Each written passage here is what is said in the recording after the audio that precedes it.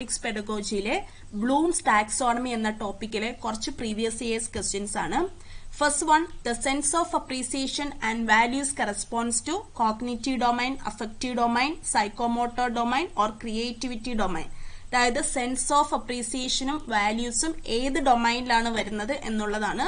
നമുക്കറിയാം affective domainലാണ് emotionsനെ focus ചെയ്യുന്നത്. So our answer is affective domain.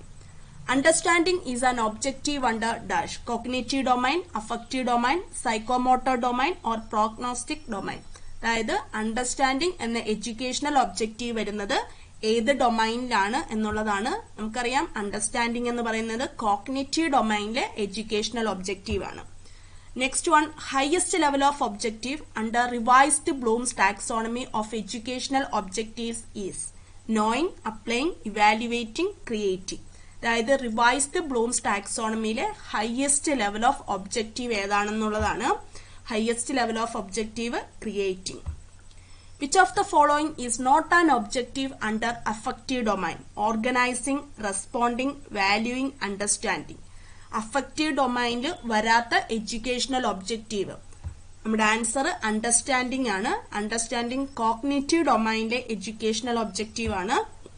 Which of the following is not an objective under psychomotor domain? Psychomotor domain വരാത്ത objective articulation, naturalisation, manipulation, organisation. Psychomotor ഡൊമൈനിൽ വരാത്തത് organisation. Next one, the specifications recall and recognition comes under dash affective domain, psychomotor domain, cognitive domain, all the above. Recalling and recognition ഇത് വരുന്നത് ഏത് ഡൊമൈനിലാണ് എന്നുള്ളതാണ്. നമുക്കറിയാം recalling ഒക്കെ വരുന്നത് cognitive ഡൊമൈനിലാണ്. Identify the hierarchical order of the objective under affective domain. Affective ഡൊമൈനിലെ educational objectives ആണ് താഴെ തന്നിരിക്കുന്നത്. Valuing, responding, organising, receiving and characterising. ഇതിന്റെ ഹൈറാർക്കിയൽ ഓർഡർ എന്താണെന്നുള്ളതാണ്. നമുക്കറിയാം ഫസ്റ്റ് വരുന്നത് receiving, second one responding, then valuing, organising and characterising. ഇതാണ് affective ഡൊമൈനിലെ educational ഒബ്ജക്റ്റീവ്സിന്റെ hierarchical order. So our answer is option A. Next question, which of the following belongs to the affective domain of learning objectives? താഴെ തന്നിരിക്കുന്നതിൽ affective ഡൊമൈനിന്റെ learning ഒബ്ജക്റ്റീവ്സിൽ വരുന്നത് ഏതാണെന്നുള്ളതാണ്. Students make predictions, students actively participates in class room activities, students ഡിസ്റ്റിങ്വിഷസ് facts from hypothesis, students things critically. Affective ഡൊമൈനിൽ വരുന്നത് students actively participates in class room activities. The objective related to the cognitive domain of teaching mathematics is dash receiving, റെസ്പോണ്ടിംഗ്, applying, imitating. അതായത് cognitive ഡൊമൈനിൽ വരുന്ന objective. ഇതില് applying ആണ് cognitive ഡൊമൈനിൽ വരുന്ന educational objective. Which of the following is not an objective of revised Bloom's taxonomy? Understanding, applying, analyzing, synthesizing. അതായത് revised Bloom's ടാക്സോണമിയിൽ വരാത്ത educational objective ഇതിൽ ഏതാണെന്നുള്ളതാണ്. നമുക്കറിയാം റിവൈസ്ഡ് ബ്ലൂംസ് ടാക്സോണമിയിൽ ഇല്ലാത്തത് സിന്തസിസിംഗ് ആണ്. Next one, which is the lowest level of cognitive domain?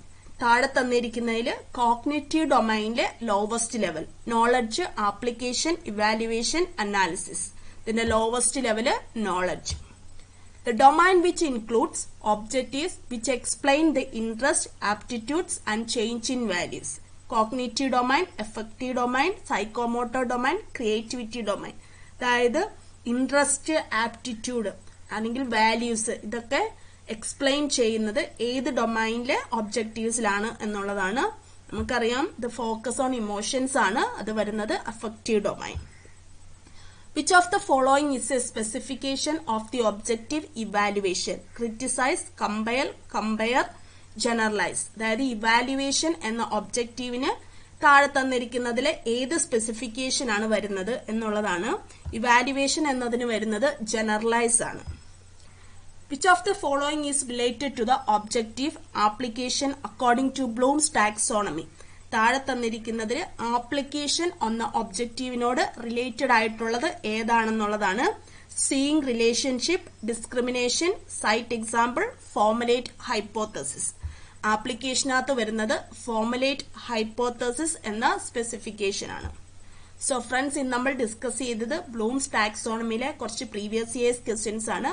വളരെ important ആയിട്ടുള്ള topic ആണ് Bloom's taxonomy. എല്ലാവർക്കും മനസ്സിലായെന്ന് വിശ്വസിക്കുന്നു. Please subscribe my channel, watch and share. Thank you.